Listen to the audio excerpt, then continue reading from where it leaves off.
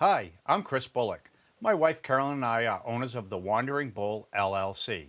We're one of the country's largest Native American craft suppliers.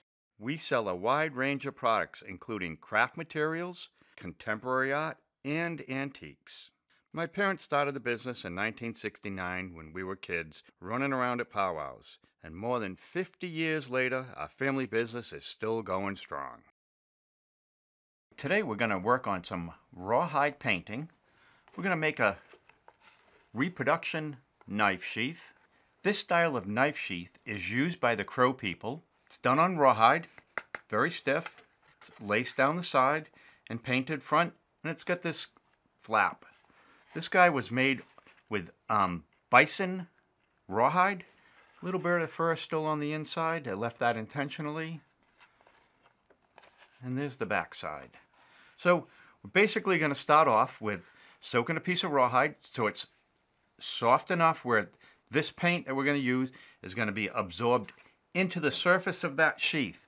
We don't want the paint to sit on top. If we painted that sheath when it was dry and hard, if we painted this sheath then, the paint would want to flake off over time. We want basically the hide to absorb the pigment that we're going to use. And we're basically going to use the pigment paints that we sell at the Wandering Bull. They have a variety of colors.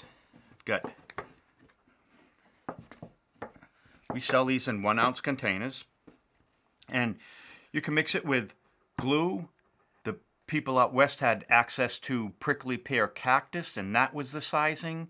They've used fish glue, and that's the sizing. Basically, it's going to make that paint be permanent. I'm going to use egg whites today, as I'm up here in the east and don't have access to the prickly pear cactus.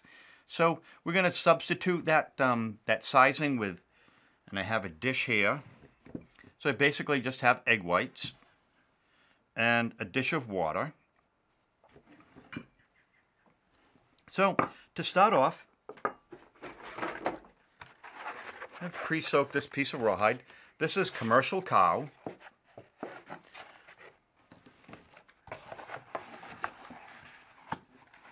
So I think my sheath's going to fit nicely here. I'm going to fold it over so I get enough room. So depending on the size of your knife, really depends on how big you want the sheath. These sheaths were fairly consistent in size, not much bigger than this. And this guy's about 3.5 inches wide. 6 and 4. We're about 10 inches long, not including the little flap. So I'm going to hold it up right next to the edge of my rawhide. Rawhide and leather's expensive. Don't like to waste it. I'm going to fold this guy over.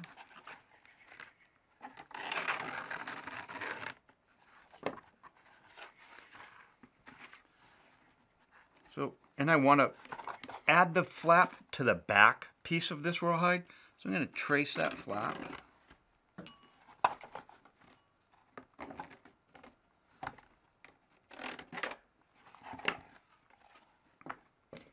I'll be drawing it right across the top. So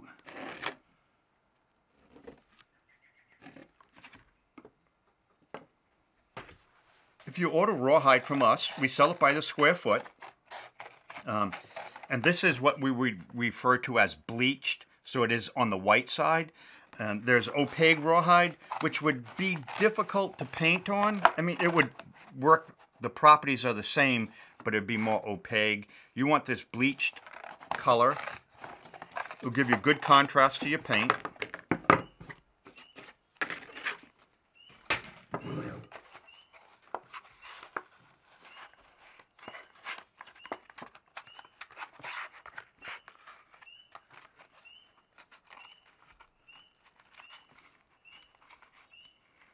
I'm probably going to square that top off.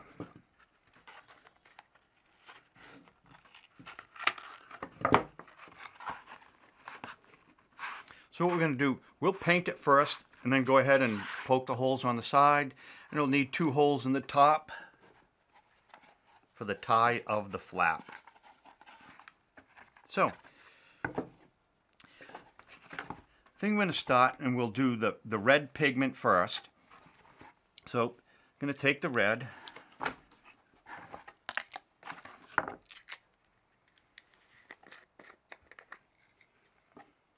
tap some into the little dish on my tray. Paint goes a long way. So if you just use water with this paint, eventually when it dries, it will flake off. But by using the egg whites, it's going to make it solid. Put the water. And I'll need the water to really get it moving.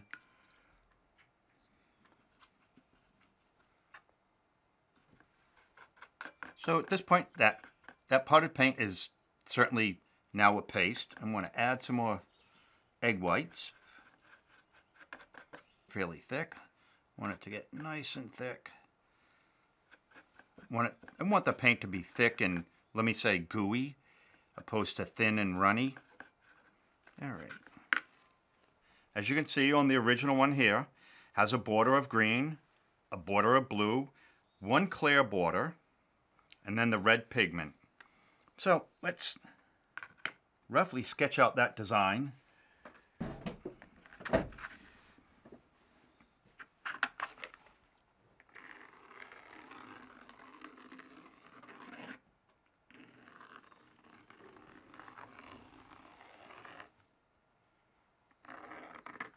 And the triangles are roughly about 4 inches. So, and I want that point to be my center. So let me mark the center of the sheath, and it will be roughly there. And note the red does not travel all the way to the edge.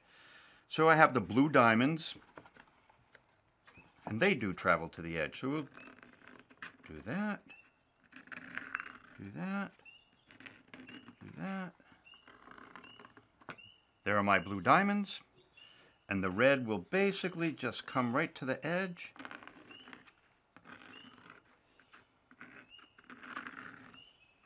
And then we'll follow the edge up.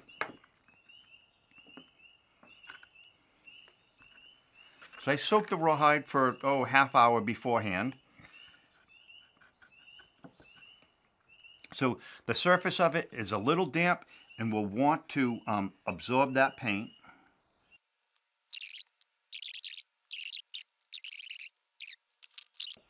And these are designed, there's a little sample of the painting I've done on leather. So basically, this is a piece of elk antler, and I'm going to work that paint into that surface of that hide.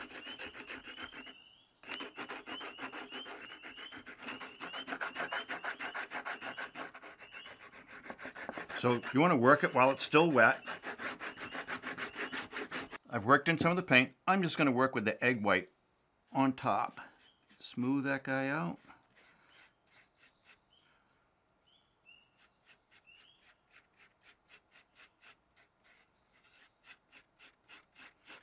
So that hide's basically absorbing the paint. It's not going to sit on the surface. It's my basic color. With a little bit of red on the flap. And a little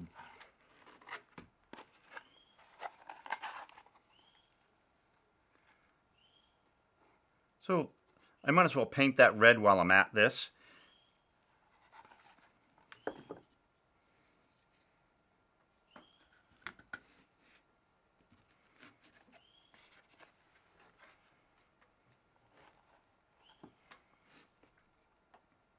I'm going to leave room for the border as well.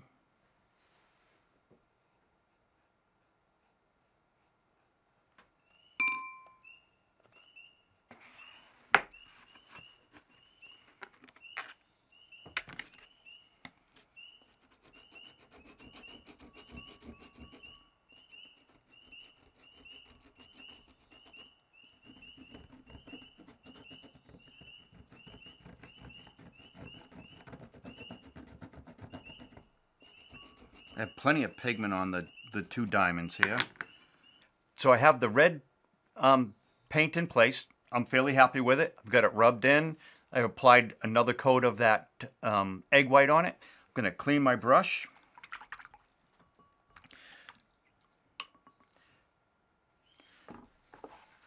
I think at this point I'm going to move on to the dark blue color. And we'll pull out blue. All right, got that fairly good consistency. Gonna put some egg white into that.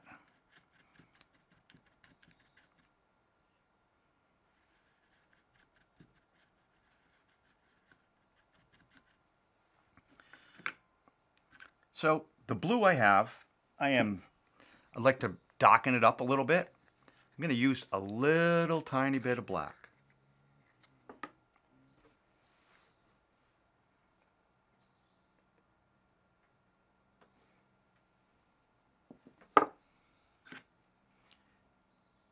Black is a stronger color than the blue and will want to be the dominant color. So I'm just going to put in a little bit.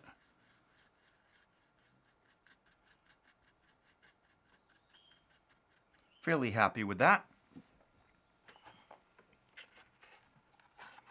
So if we look at the diamonds, they're wider here at the bottom. They get narrower towards the top. And I have a border, the diamonds, and another border, and a little bit on the flap.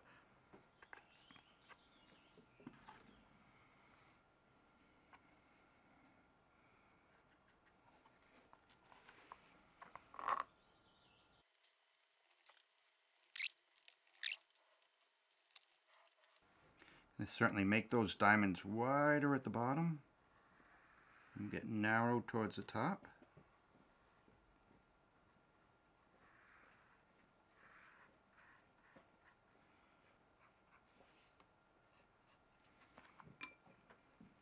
I'm going to switch paintbrushes a little bit. I'm going to get a little more detailed here.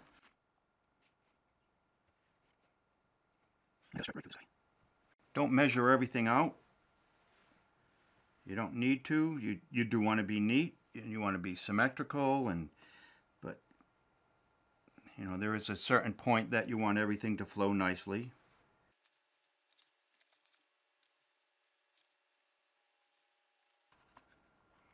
All right, let's work on the detail on the flap. Looks like the red diamond will be outlined with blue.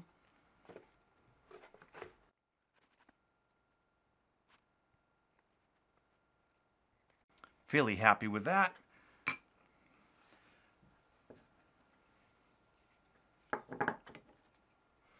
I certainly want a finer edge tool to work that paint in.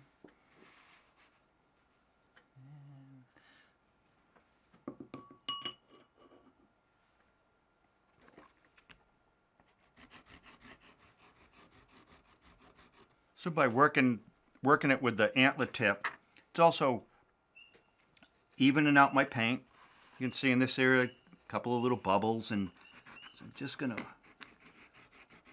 straighten the lines, get rid of the high spots, get rid of the excess paint, and work that paint right into the surface of the rawhide.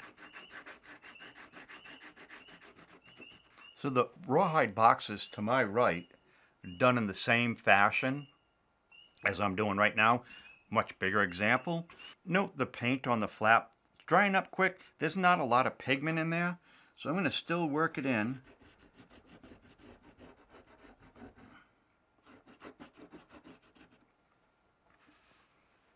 I'm going to go back, add a little more egg whites to the pigment, give it a second coat, and just even out the paint now that I have scratched it in place.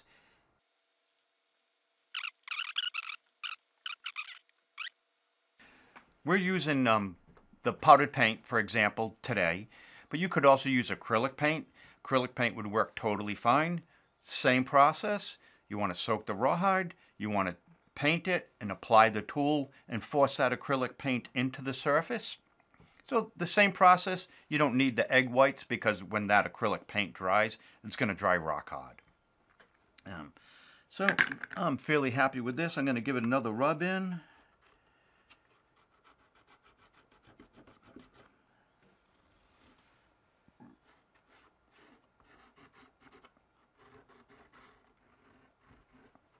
So now I'm satisfied with the blue. Blue is dry. It's been rubbed in twice. I've applied that second coat of the egg whites. Have a little yellow in here and a little green. The sheath's probably, I made it 30 years ago. It's had plenty of use. The color's faded. Compared to rawhide wise, it's yellowed up. It's aged nicely. I like things like this. This is nice and white and bright. So it's hard to tell the pigment colors, but there is yellow and there is green.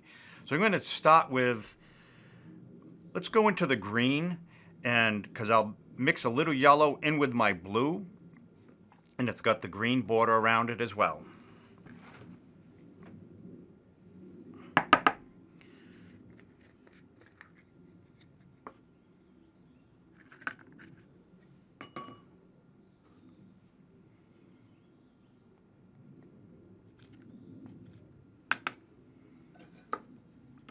I'm going to switch brushes.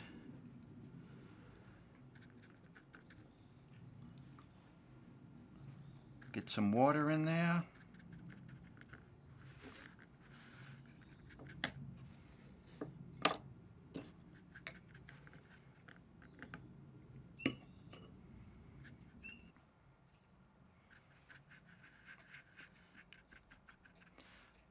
So, my green here, I think it's a little bright. I'm going to take a scoop of the blue. See if I can tone that green down a little bit. Once again, the blue would be a dominant color to the green, so it wants to override it. So you want to basically just use very little of that darker color to tone down the green.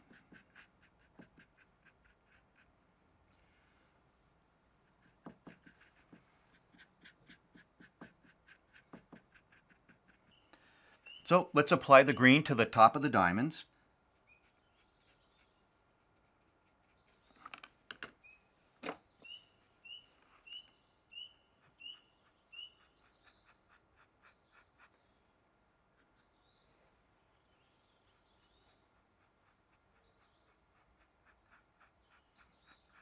Still pretty green. We're going to work that color down a little bit. This lime green we're going to scrape into place, and then we'll add another color on top, or another layer on top, and we can make that next layer darker than what we have right now. And this outer edge has green on it as well.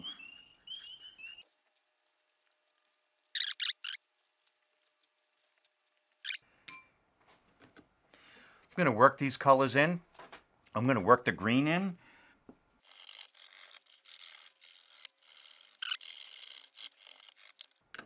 Let's darken this green up again. We'll apply another layer of paint and another layer of the egg white, and see if I'm satisfied with that color at that point. So you can see in my tray how I've worked my paint around to achieve the color that I'm looking for.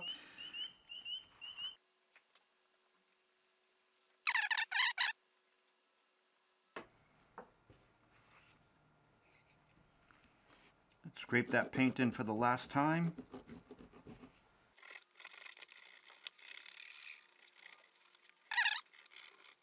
Now our green is all in place, 2 coats. Have it rubbed in place, satisfied with the color. Let's move on to the yellow. Just a little bit of yellow is required.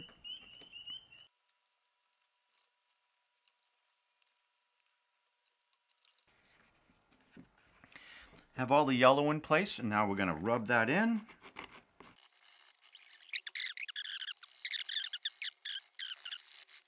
So I get that yellow rubbed in place. I'll put another coat on that.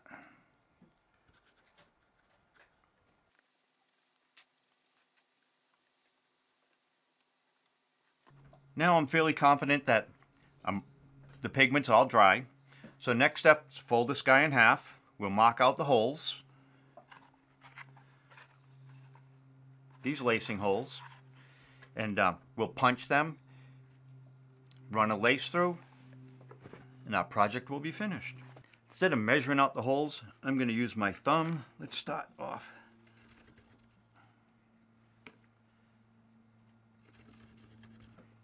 start off about 1/4 inch from the top. Choose a measurement.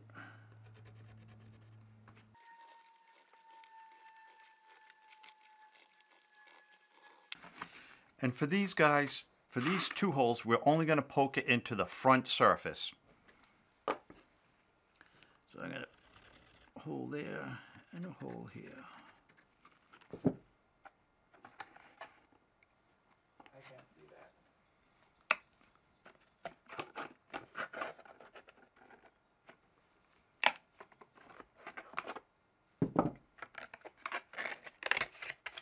So that will line up nicely with the with our lace holding that flap in place.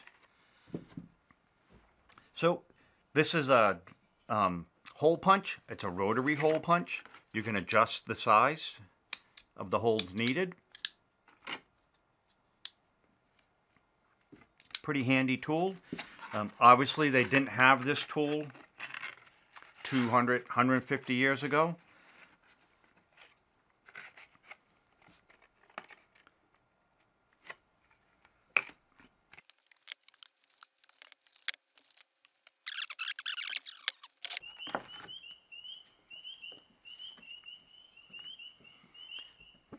So I get a piece of brain-tanned deerskin. Oh, and it's obviously longer than my knife sheath. I'm going to tie a knot at one end. I'm going to make a loop. Put the tail through the hole. Pull that guy tight. That little tail hanging, it's fine with me. It's about, 1/8 to 1/4 inch thick. I'm going to snip the end to a point as I need to use this to lace the sheath up. But before we do that, we're going to put the little lace on the flap as it will be on the inside of this rawhide knife sheath. So I'm going to go from the inside to the out.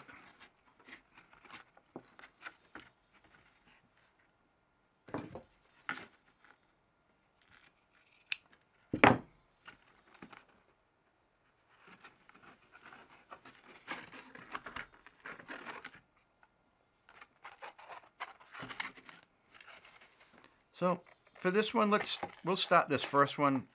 Let's start the knot in the back.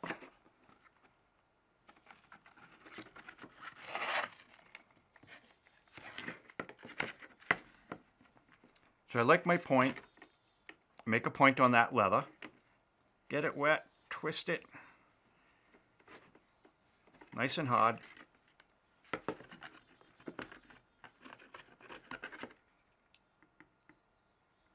Go through, pull it tight.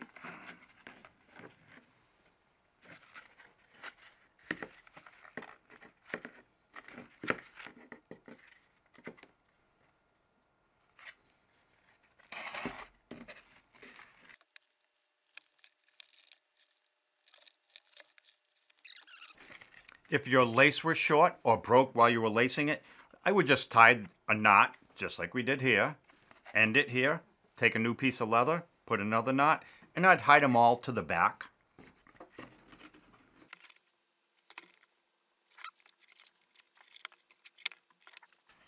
Put that guy over. Same knot as I did in the front, or at the top. I'm going to just make a loop. Stick that tail through the loop. Pull it tight.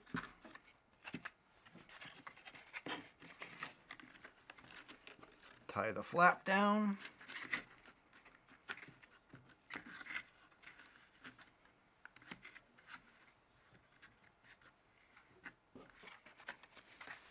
Close that edge. I'm going to just snip off the excess.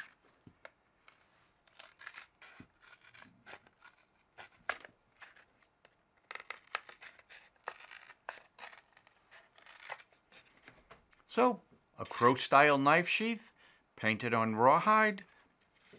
Use the powdered pigment paints. Here's one that's 30 years old. Note the patina. I trimmed off that little excess overflap. The back side. This back side is plain. This one is painted blue. Here's another style knife sheath, done the same fashion, the same way. This one's done on, I believe, bison. Flip it over, a little paint on the back. So, you want to make a crow style knife sheath? Here you go. This Apache style knife sheath, it's done in the same process as we already talked about. And here you go. Several knife sheaths painted on rawhide. Good luck painting. Have fun. Thanks for watching our videos. You can order supplies and learn more about Native American crafts by visiting our website, wanderingbull.com. On our Facebook and Instagram pages, you'll find weekly specials, a schedule of upcoming events, and interesting historical facts about Native American culture. We not only sell supplies, we use them ourselves, as you've seen in these videos. And if you ever need help with an order or a project, you can always give us a call at 1-800-430-2855. We'd love to hear from you.